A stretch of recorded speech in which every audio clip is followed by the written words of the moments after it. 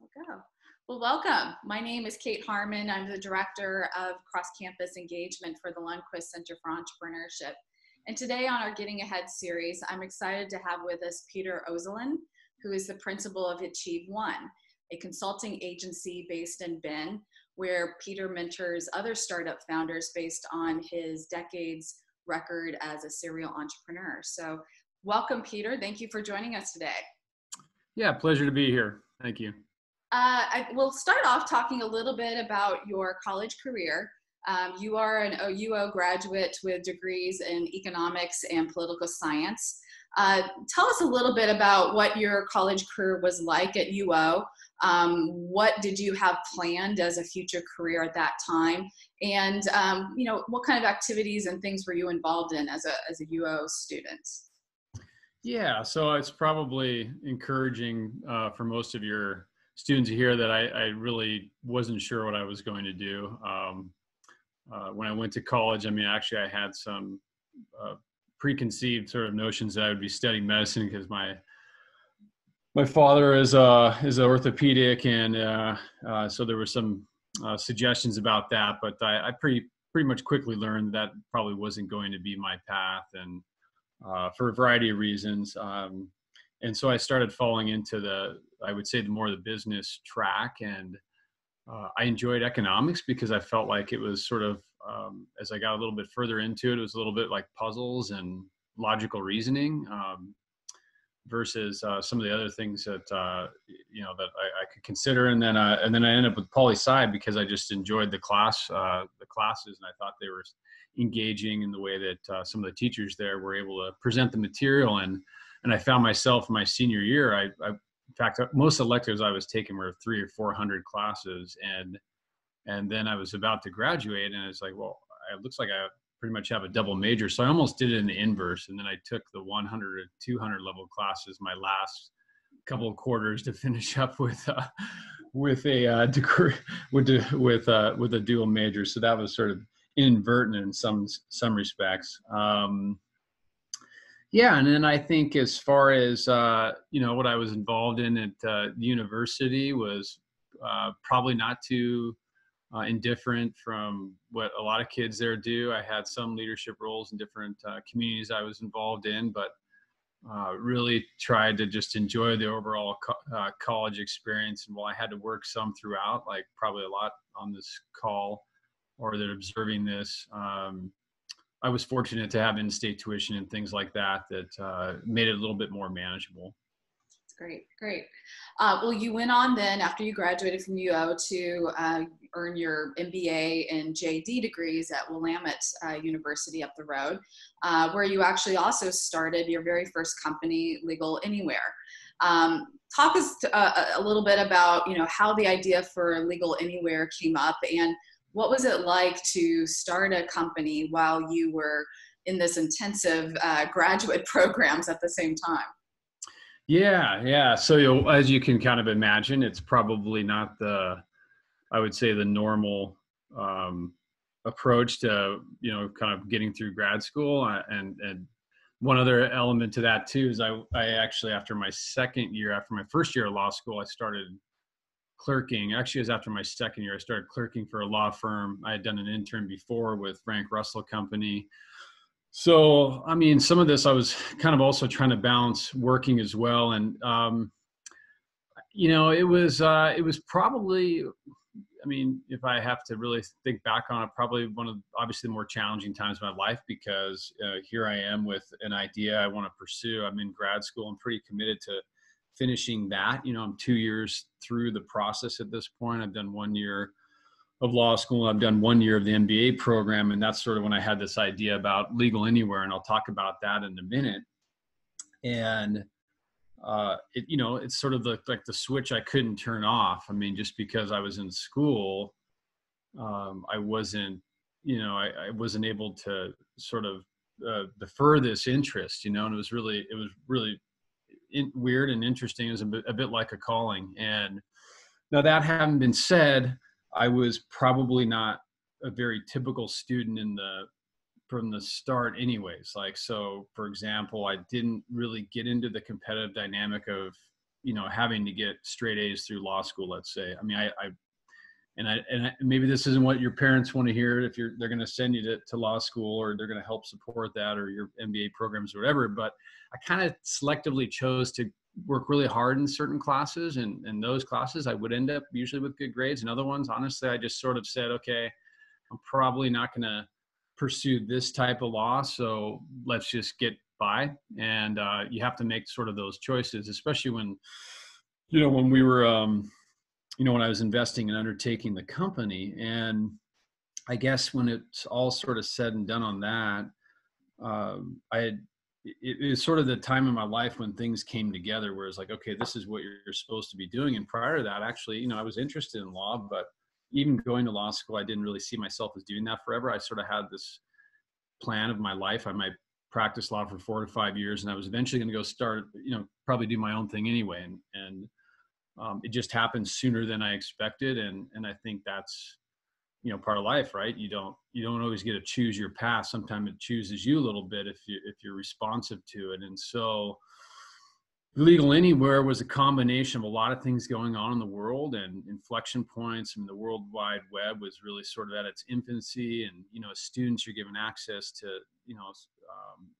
we were given access to the internet almost before the, I would say the public would really sort of started using it from a business standpoint or commercial standpoint. And so it just became something where I could see what was going to happen. And so, initially we focused on building websites for law firms, but the real drive for Legal Anywhere was sort of collaborative, secure environments for law firms to work with their clients. And I guess the motivation at that time was I was I was going to be a young lawyer coming out into the legal profession. And how was I going to differentiate myself? So I sort of looked at it like, would I use this to differentiate myself in terms of higher level of service and things of that nature? And that way I could be more competitive with people that maybe had been practicing longer. And so it seemed to me that would resonate with other lawyers, young or old, frankly. I mean, if they could have a better synergy with their clients. So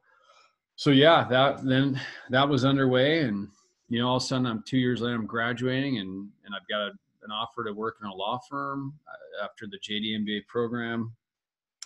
And then on the other hand, I've got Legal Anywhere, which I'm not making any money, but I have like maybe 10 beta clients. And the choice I made is probably obviously at this point. And the next thing I know, 5 years later, that company is doing well and has a good outcome. And so that sort of set me down that path. That's great. That's great. Well, what was really fascinating, I think, to me to hear was while you were fundraising for Legal Anywhere, you had this, innate self-awareness to bring on a more experienced CEO to your team after you had originally raised your own initial friends and family round. So can you share with us a little bit about how you knew what you didn't know to build the right team that you needed for Legal Anywhere to be successful? Yeah, that's a great question. And I think it's also sort of the temperament I look for in entrepreneurs in general. Like when I'm working with them from an advising standpoint, or just some of the knowledge I want to pass on, because I think the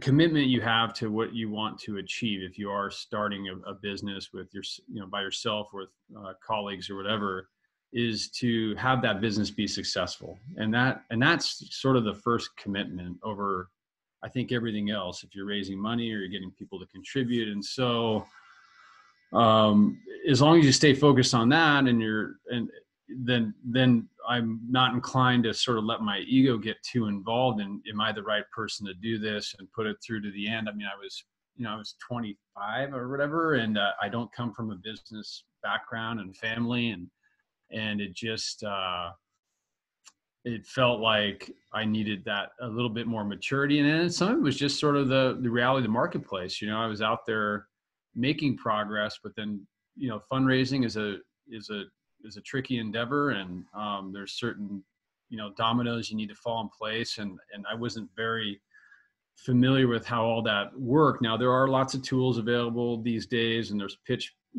practices you can go through. So I wouldn't sort of interpret what I'm saying as it can't be done. It can be done, and there's plenty of stories of that. I just think of really, young people having great results, and that's fantastic. And but again, for me, it was the commitment to success was first thing, and I found a great CEO that became a mentor, and then brought in other investors that became sort of investors in subsequent companies where I was the leader, and I had, or the CEO. I still considered myself a leader at that time, but I ran a different function for Legal Anywhere after we brought in the CEO, and saw a good result, and we wouldn't have had that happen if I hadn't done that. And in fact, there's a little bit of a different thread, one other thread to it. It was sort of the moment of truth, because I had a co-founder that was, older than me and had practiced law for like 13 years. And I had to, in some respects, sort of tell him that, look, if we don't do this, we're not going forward. And, 26, 27, whatever it was at that point, again, a defining moment, but when you have an idea, you're sort of the keeper of that idea, and your intuition will tell you a lot. And in my experience, that is more than experience. It's the thing that actually helps you make the best decisions, regardless of your age. Well, Legal Anywhere was the first of your companies built specifically for a very niche targeted market. Talk to us a little bit about why niche markets are attractive areas for you over the course of your career to explore, and how do you go about sort of identifying those markets to spend your time or money in? Yeah, great question. And this is it sort of goes back to your temperament, your degree of risk you want to take as an entrepreneur. If you're starting something like Instagram, or you got an idea for that, or it's a big social network, generally speaking, what you're going to need to make that successful is a lot of money, and you're going to be competing in sort of a marketplace where you likely have a lot more competitors. So niche markets became, to me, were attractive because I could see trends happening outside of the niche market, let's say, that could be applicable to my niche that was being underserved. And so the legal profession, what I learned is that they can be sort of laggards when it comes to technology and things of that nature. And it doesn't mean they won't adopt. It means that they're just not the first, as it might be like corporate America that's cutting edge. And there's always sort of visionaries within any segment that you approach. And so it became a matter of finding those. And I felt the risk profile was, while risky, it wasn't as risky as trying to, bet the farm on a bigger market. And either way, it requires a lot of work. And I think for me, if I was going to spend all that time in my life doing something, I wanted to mitigate the chances of failure a little bit by approaching these niche markets, and sort of the end result ends up being, at least in my experience, is you build this intimacy with the market, and then when the big competitors do come around looking for sort of more market share, they don't understand, or they don't sort of have those relationships and to address sort of those idiosyncrasies. So we were able to sort of keep much larger companies at bay. And it was really, I felt like that was a pattern that was repeatable. And so in my time right now, part of what's achieved, one, is I've sort of moved on from Manzama, and we'll talk about that company in a minute, but is really trying to find entrepreneurs that have sort of, have recognized these underserved niches, and maybe they have some domain experience there, some passion. And so that becomes what I think is kind of fun to do from my perspective. Yeah, that's great insight.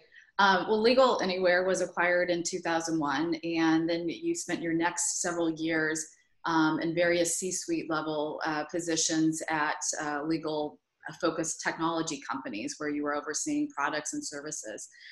Share with us a little bit about this span of your career.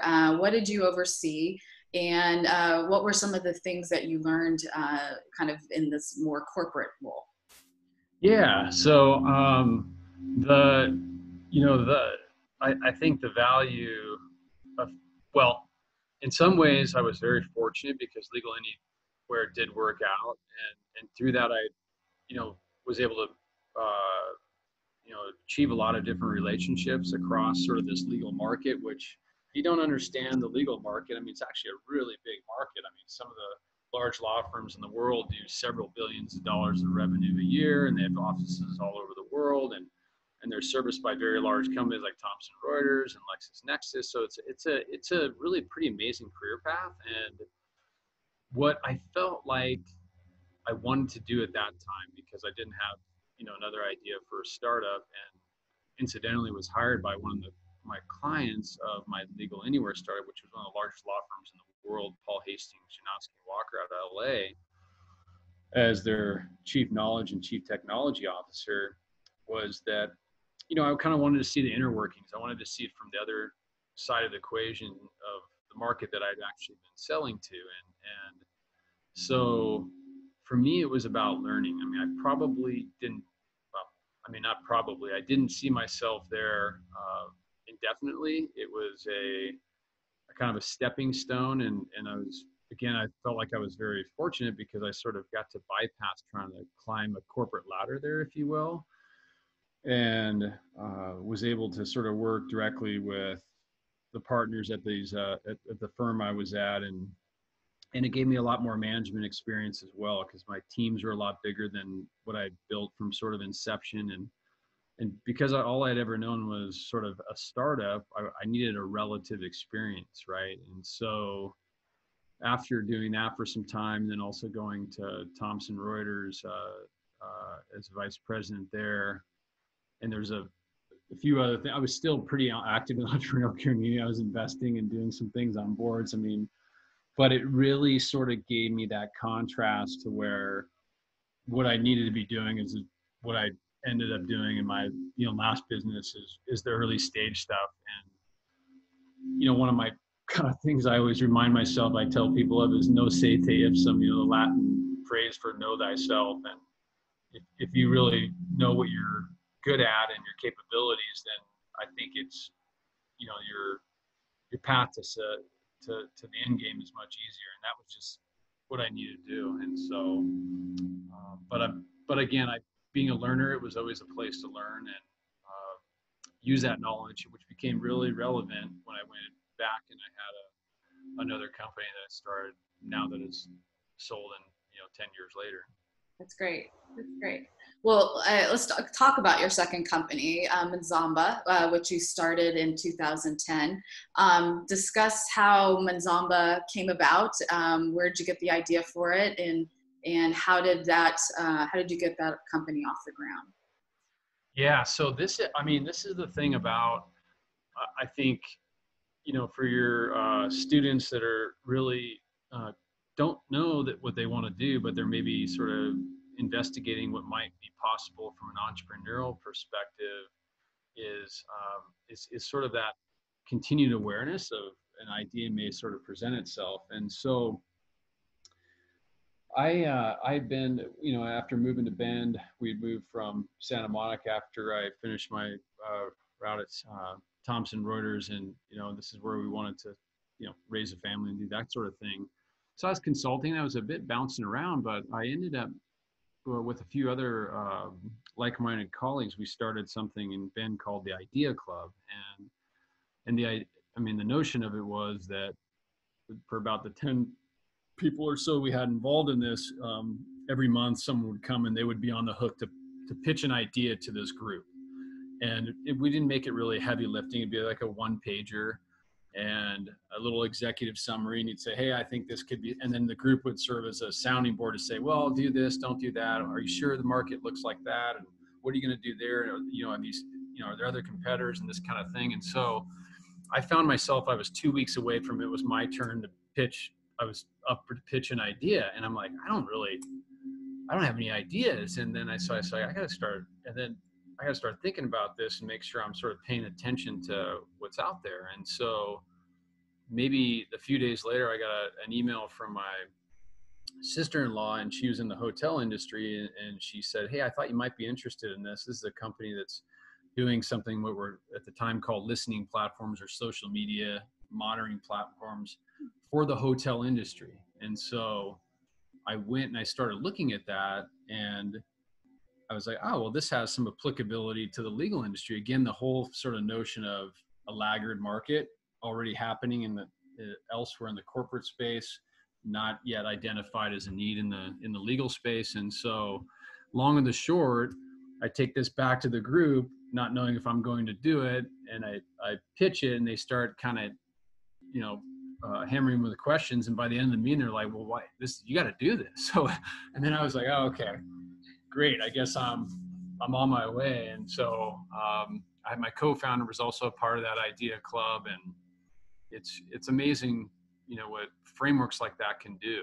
And so the rest, as they say, is sort of history. Well, when did you have any, as founder and CEO of Mazamba, did you have an early aha moment, if you will, when you knew Mazamba was going to be really big? Yeah, that's let me think about that. I will say one thing, just sort of from a contextual standpoint, and I know that this is a hard time in the economy. We're having this during, in the middle of a recession, and 2010 wasn't that far off, right? 2009 was the bottom of the last recession that we had. And looking back on it, it wasn't trying to time this as I was trying to start something in a recession, but I saw a statistic like 5 years later after we came out of the recession, where if you were to start a company 5 years later, you would have 3 times as many competitors because financing became better and all that kind of stuff. So there's a lot of evidence to say when markets are down is the time to do stuff, because it's hard.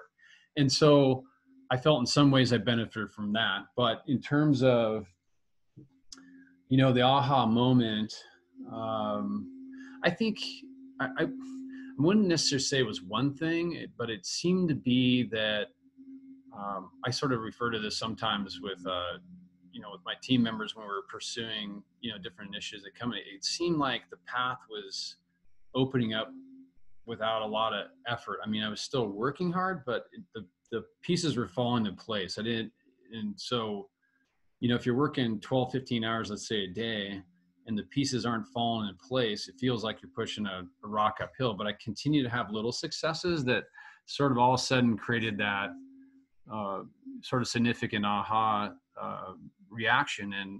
And then I think once we had our first financing, kind of significant financing without a lot of clients per se, but we had beta clients and they're about to turn into paying clients.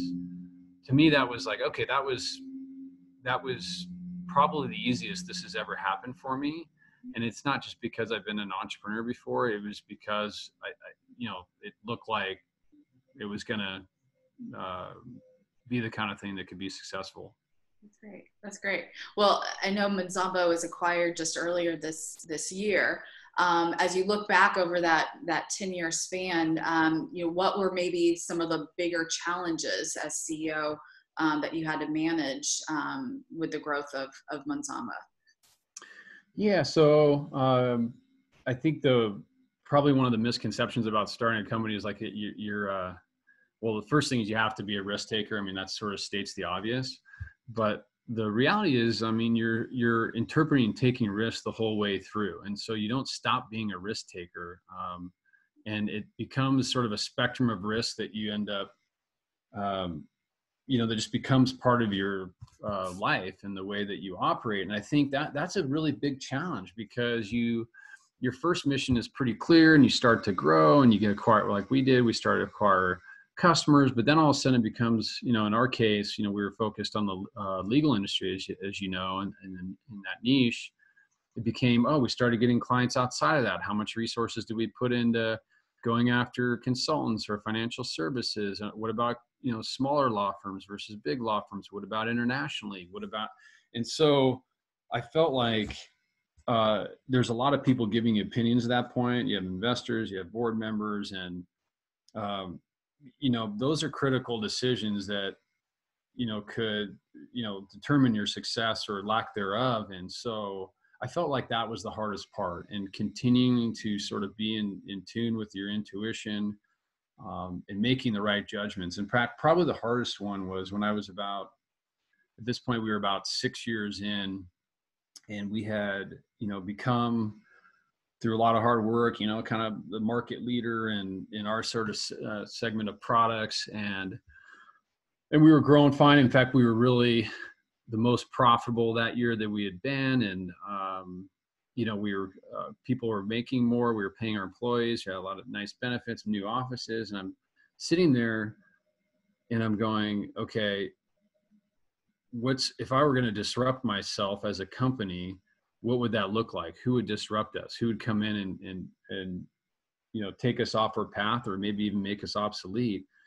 And again, looking outside the industry some, I mean, I could see that, oh gosh, this is going to be a wave of like artificial intelligence and, more data science, going deeper into what we do is finding insights in the news. And honestly, it was sort of uncomfortable because I had to kind of reinvent the business in some ways. I mean, the base business was doing fine, but basically between myself and the co-founder and board and whatnot, we went there and I said, look, we got to take 35% of our resources this year and hire another, totally different development team to build these AI products and re-engage the market, and became a product called Manzama Insights, because that's what's coming. And we need to be seen as innovator. And there was a lot of uncertainties with that, whether that would work. And I felt like it was a startup, not quite within a startup, because we were maybe at this point early stage, but it was pretty difficult to do again. And, but the good news is at that point, we had a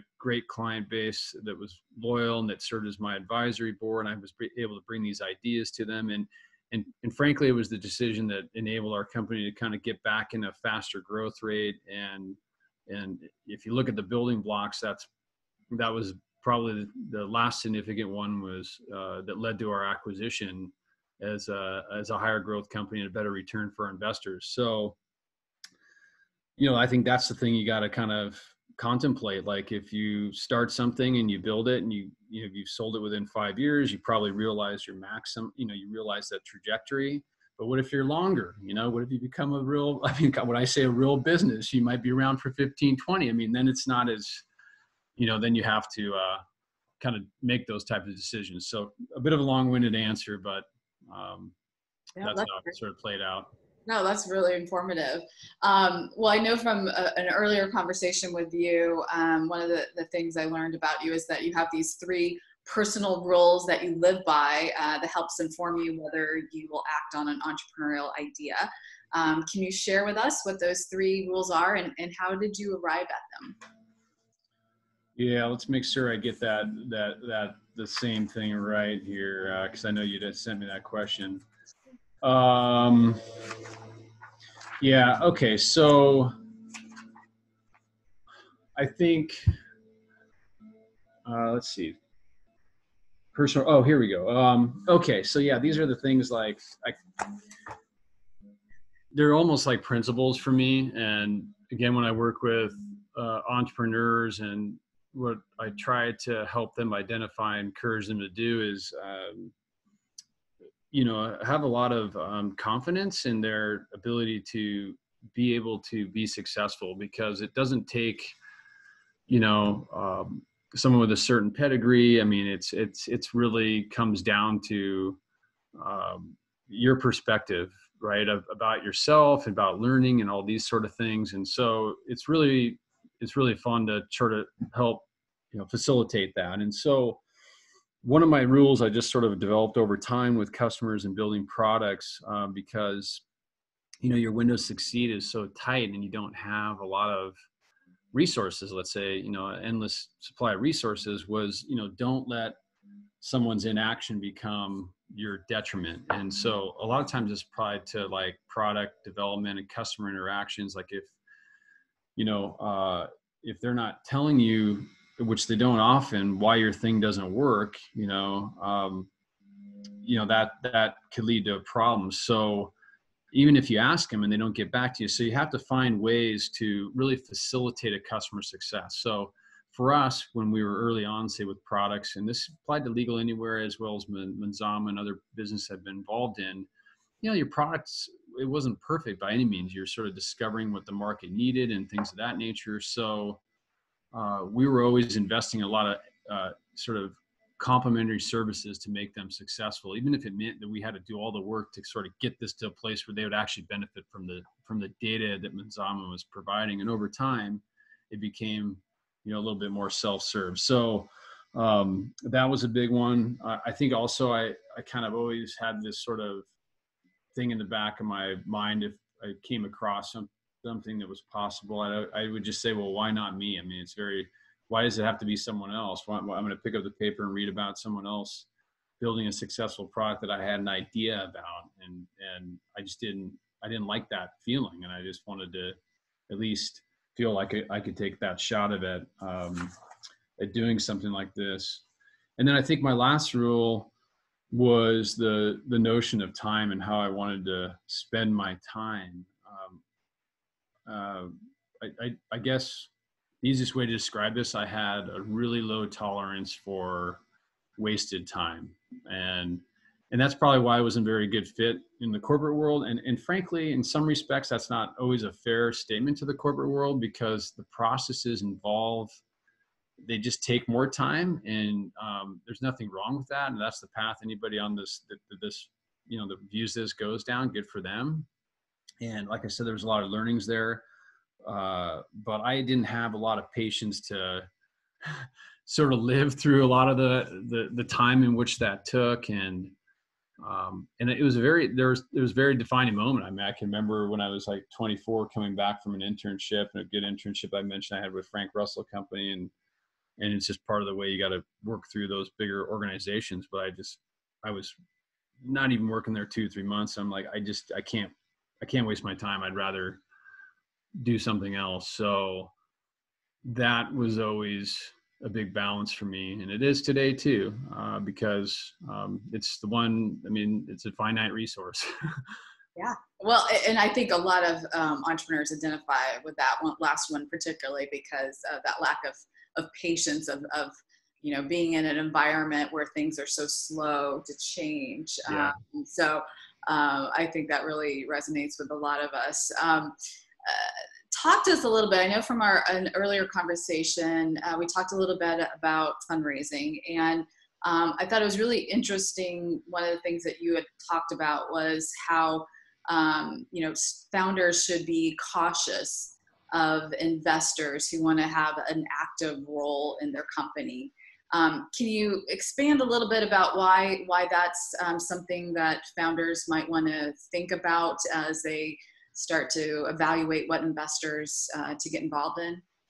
Yeah, that's another great question. I mean, so I think one thing to remember is, and I remember, when I was doing my first startup, like I said, with Legal Anywhere, kind of 24, 25 especially in the technology space. It might be different elsewhere, but there's a lot of venture capital and things of that nature. And what I wasn't sort of as, I guess, self-aware of is in that sort of framework. I mean, your interests aren't necessarily the same as a venture capitalist. I mean, it doesn't mean they can't be, and there's lots that are really good. And I think sort of, they run a different playbook, let's say, than some segment of the market. But essentially, if they're placing bets, on companies, they're, 1 out of 10, 2 out of 10, if they're lucky, are going to be successful. And so that perspective forces you into much higher risk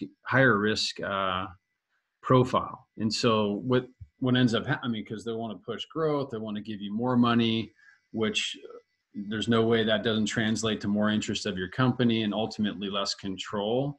And so I think for me, it wasn't so much as I was wary of investors and their participation on our board and things like that. It's just that we would have as much alignment as possible.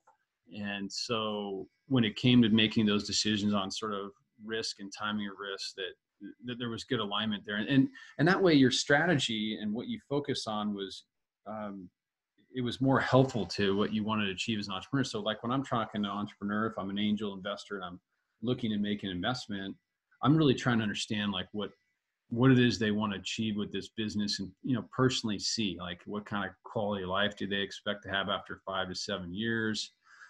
Are they trying to be the next Twitter? And there's nothing wrong with that. I just want to understand the temperament of the individual that I'm getting at. And I think it's just, and the same should go back to the investors. And it's tough because, you're trying to raise money. At some point you're like, hey, every dollar's green. I don't care where it comes from, but it ultimately makes a big difference. And I was very lucky in that way, because with Legal Anywhere, the investors that I had from Portland, Tom Hulse being one of them, was a sort of a long-standing entrepreneur that most people have sort of know of, and he had done a lot for, and he was just sort of that type of a person that taught me and wanted that alignment.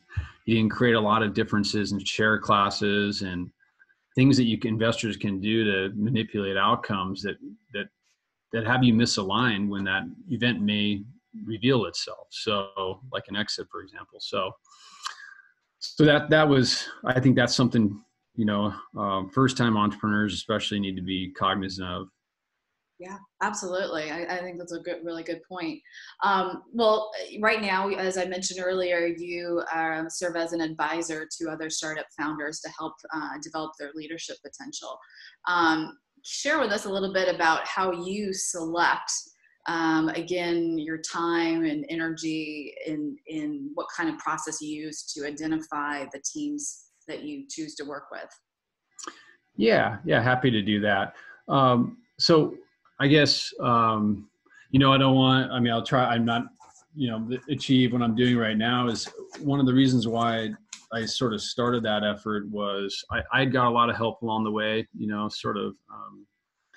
pro gratis. I mean, from other people that have been successful and had kind of gone through this path in consulting. And I think it's an entrepreneurial code that you give back. And one of the things that I was finding is that I kept sort of communicating the same things when I was asked, questions by entrepreneurs at different conferences or whatever. So I said, okay, I got to create a framework around this to where it's a little bit more scalable for me in my time too, and sort of try to create, a structure where we can both self-identify that this is a good fit. And so my entrepjourney.com blog is really about just talking about a lot of those sort of experiences. I think that around the kind of questions I get asked. Achieve One, what I really went back to after 25 years of doing this and thinking, well, why did my companies work out? I mean, I'm not the smartest guy in the room. I've obviously worked hard like any entrepreneur will do. I mean, and so what I kept kind of coming back to was I feel like I developed myself, whether this was sort of ostensibly or not, as just a leader, and I understood what it took to be a leader. And then when I started breaking that down, I realized that that's, that there's actually, I want to say a bit of a formula, but there's things you need to do consistently to ensure that your team is enrolled, to attract the right people, because attracting the right people to your business when they have lots of options in this day and age can make the difference, right? And so, and that all comes back to those people evaluating you and your team and your leadership team. Once you get to that point, is this person going to take care of my interests? Right. And are they going to help me be successful in the way I want to be successful? And I think entrepreneurs, I certainly looked past that initially, because in my first company, because I just thought lead by example, work hard, get good results, that kind of a thing. And it's actually has to be a lot more deliberate. And I feel like in Manzama, by the time I'd gotten there to start that company, I made it a lot more deliberate, and so that's what I look to help sort of people with Achieve One out in terms of, aligning and selecting those entrepreneurs. A lot of it just sort of depends on where they're at in their life cycle. I mean, if they are kicking around an idea and it's just, I'm not really yet jumping off and committing to this both feet in, that's a little early for me, because I want to make sure that they're kind of in and ready to go and all in some cases already put money into it, usually family and friends round.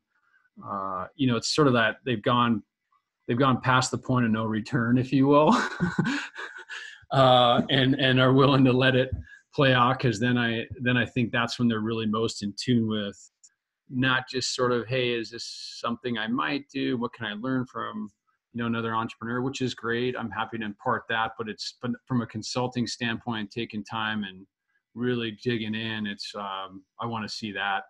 I want to see them be at that stage. That makes a lot of sense.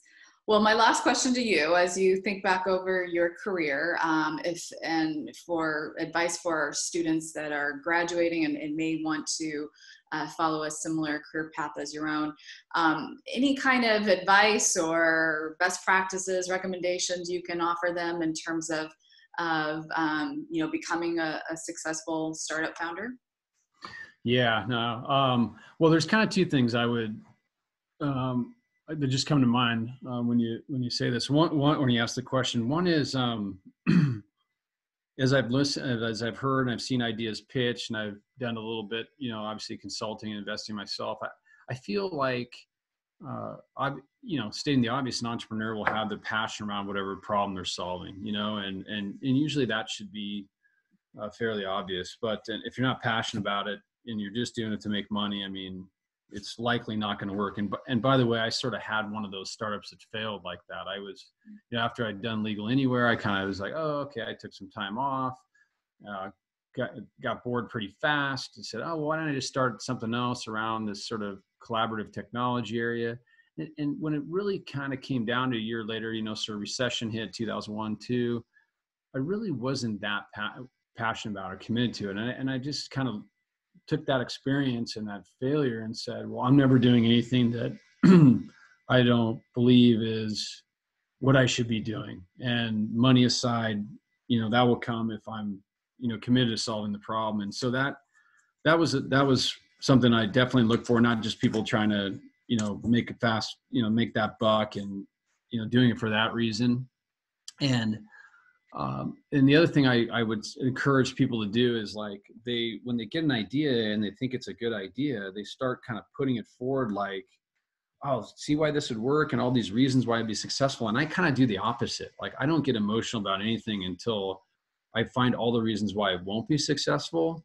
And if I'm still at the end of that cycle, how long that takes, at that point, I'm still like, well, no, okay, we've answered all the reasons why this won't work, and we feel like we have, reasonable,